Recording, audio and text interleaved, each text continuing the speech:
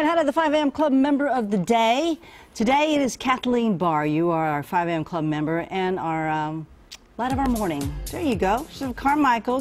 Guys, you know, she loves grilled cheese sandwiches. And she makes one every day around 4 p.m. Oh, really? Oh, really? No, but doesn't that sound good? Yeah, it does. Good. I like grilled cheese sandwiches too. Little tomato sauce for a dip.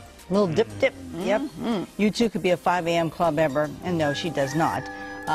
Send your picture in, 5 a.m. Club at kmaxtv.com. Tell us a little something about you or put it on the 5 a.m. Club Facebook page.